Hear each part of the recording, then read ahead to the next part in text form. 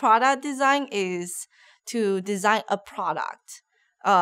You design the packaging and the appearance of the product.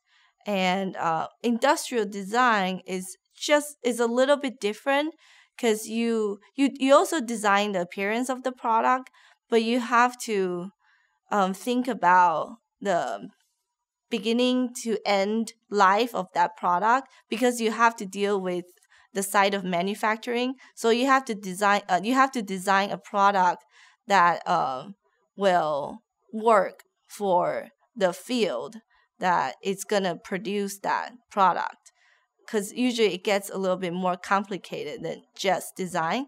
So you have to work with the engineering side of the product and try to design it in the most beautiful possible way you can, while considering real technical issues that could limit your designs.